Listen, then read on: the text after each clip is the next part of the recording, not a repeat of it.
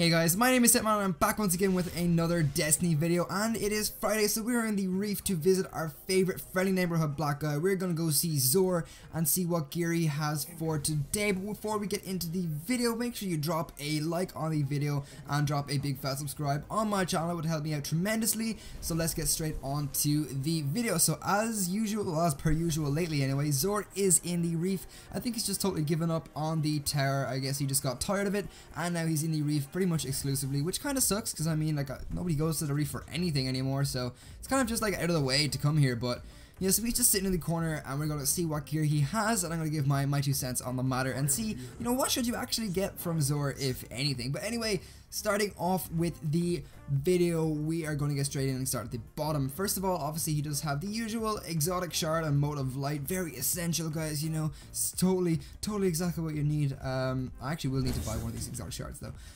Next he does have glass needles, the 3 of coins 5-pack, a 3-pack of heavy ammo stints, and the 2 plasma coils for the old blue sparrows. Now for the most important part, the gear. Starting off here, we do have a legacy engram for a special weapon. He just does have the Imperium Bellicose. I actually said it right that time. I can never say that right first time because it's a tongue twister for me, but the Imperium Bellicose for the Titan, that's the helmet, the Young Amkar's Spine Gauntlets for the Hunter, and the Void Fang Vestments for the Warlock, and for the weapon he does have the Baju. Now, starting off on the gear, first of all, obviously as I said, the Imperium Bellicose. Wow, I said it right again.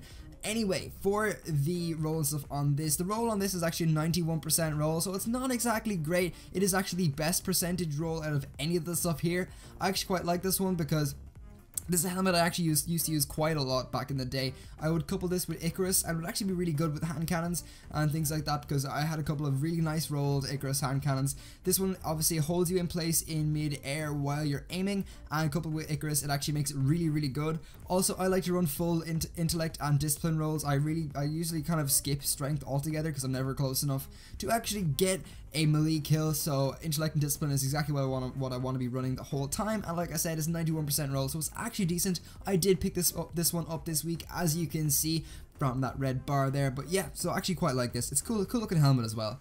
Next we do have the Young Amkar's Spine. Now this week it is a 90% roll on this. Obviously not desirable. It's an intellect discipline roll, which is decent, but I would like this to be a higher percentage roll. But as always, XUR does not sell anything really in like above the early 90s. That's really as far as he goes. You really need to wait for good exotics to drop from like the Nightfall and stuff with decent rolls.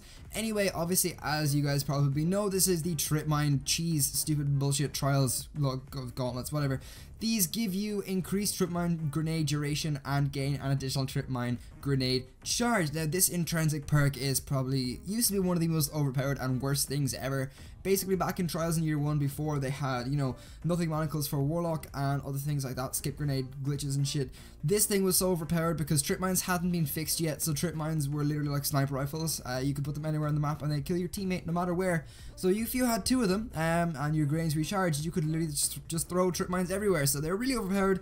Obviously you can't do that anymore. They're actually total garbage now, so this really kind of is totally redundant. I wouldn't even go buying this in my dreams, but I mean, if you don't have it, it's a pretty cool thing to have. It's got all like the shit on the side. It's really weird because usually it's only Amkara stuff that the Warlocks have, so it's kind of strange to see one of like the Amkara stuff for Hunters, because supposedly only like Warlock mines can handle whatever. I don't know. Anyway, they're pretty cool. If you don't have it, buy it. If not, don't bother, just leave it. Next we do have the Void Fang Vestments for Warlock. Now these used to be one of my favorite things to run on a Warlock. I used to absolutely love them. Basically the intrinsic perk on this is spawning with a full grenade charge, and Axiom Bolt gains an additional Seeker. These were really overpowered again in Trials when they came out, because Axiom Bolts had just been given a buff, and giving your Axiom Bolt an extra thing to blow people up, they actually ended up being a one-hit kill, which is really OP. I mean, it was really OP. Also, this is a full discipline roll, but looking at that, it looks pretty high, but this is only an 88% roll. This is not desirable in any way, shape, or form. It's really just not what you want at all. Also, what it's dropping with is shotgun and assault rifles, like the ammo, so that's really just totally pointless. You're never going to want to use this. If you get this in a higher roll, by all means use it, but with this one at an 88%, I would avoid it at all costs. It's really not that great. Now, and last but not least, we do have the weapon.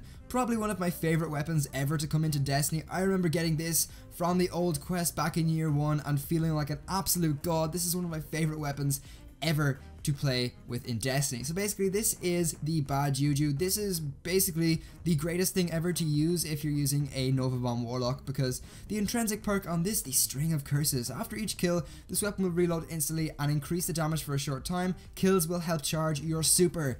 Any kills with this will charge your super so quickly. If you used to run this and then run it with the Obsidian Mind for the Warlock, you would have literally unlimited Nova Bomb. It would be the greatest thing ever. Also, this thing does fire in full auto, has increased hip fire stuff, and yeah, it's also full, like pretty full stability. I mean, you can either choose to forfeit stability for range, but I mean, if you have range and stability just about this one, it's actually quite overpowered. Also, if you haven't seen them, the new freaking customization options for it, the new skins look absolutely beast. The green one looks like you just lumped Barney the Dinosaur's skull on the front of it, and then this one is all like tribal and stuff. It looks really cool, but yeah, no, I absolutely love this gun. By all means, go buy this gun.